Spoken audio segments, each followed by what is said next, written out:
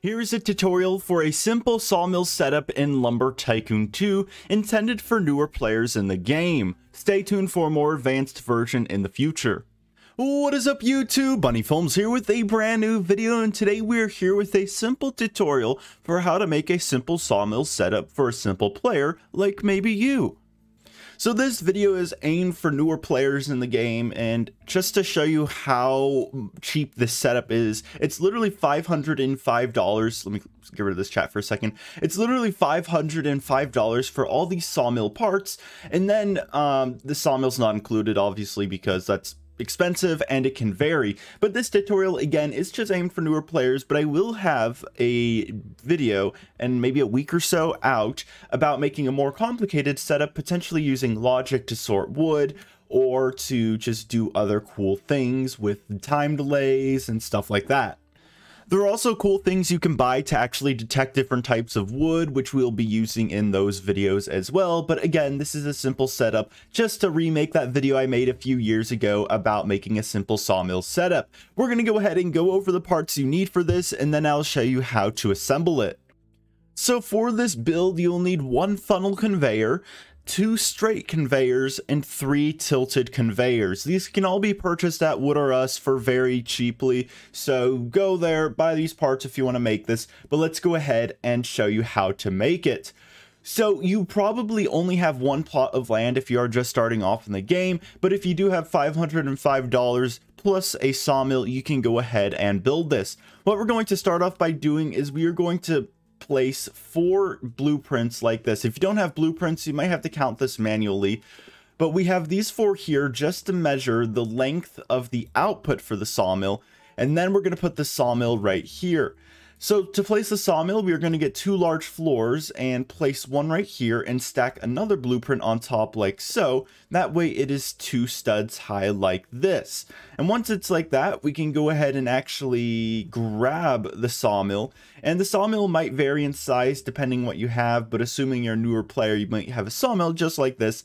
And we're going to place it so the edge of the sawmill is touching these this line of 4 blueprints we have right here.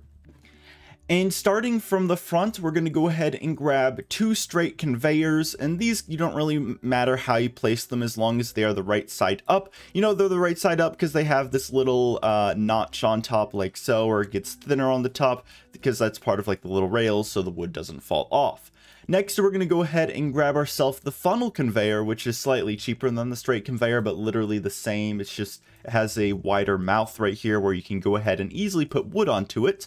Next up, we're going to go ahead and grab the last straight conveyor and put this right against the sawmill like so. You might have to rotate it so it's actually level because sometimes there are issues with placement, but there we go. And then make sure the little arrow is pointed in the right direction, pointed away from the sawmill because this is where the wood is going out. Then we're going to go ahead and grab the 3 tilted conveyors and just build them straight up like so.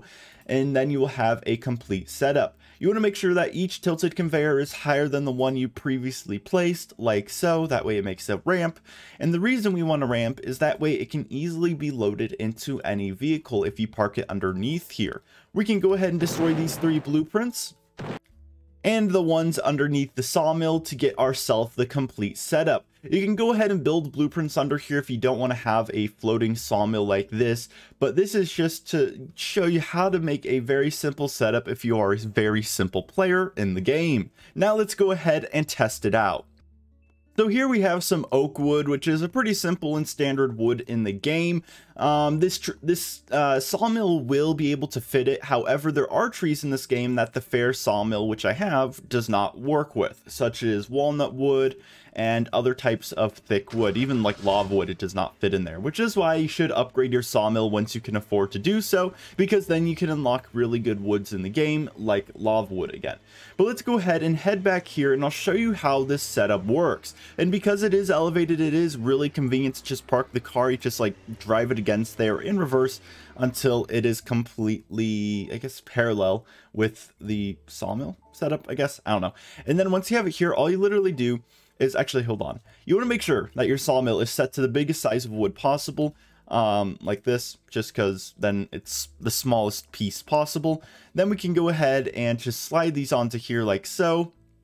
and you have a sawmill setup that is working. There isn't really much you can do with such a simple setup. I mean, a lot of other setups are pretty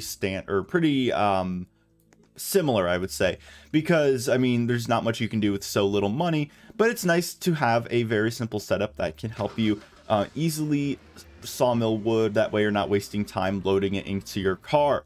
It would also be helpful if you did have a car on this end, so maybe you buy another spawner or you have your friend's car there, because you can always park your car underneath the sawmill and then just easily load it into your car without having to pick the wood up like I just had to. And let me show you what that would look like really quickly. So you just basically park out front and then drive back in reverse like this, and then the wood just automatically fall in your car like this. This would also work with other trucks, but again, you'd have to have another vehicle for that, or just dump the wood there and then drive the wood around to the back, or drive the car around to the back.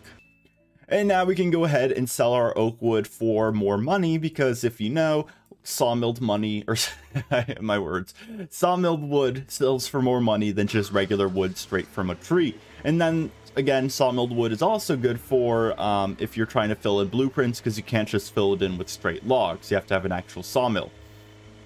But that is it for today's video, everyone. If you did enjoy, consider pressing the like button or subscribing. I'm really happy with how this levitating sawmill setup did turn out, but again, it is pretty simple, and for some of the players watching this video, you might not find it helpful because it is so simple. I will have a video out in the next week or so of a setup that involves much more complicated things for those who have more money to spend, and also the knowledge that would be required to build such a complicated setup using logic. But again, it's not that complicated, it's just more complicated than just placing sawmills.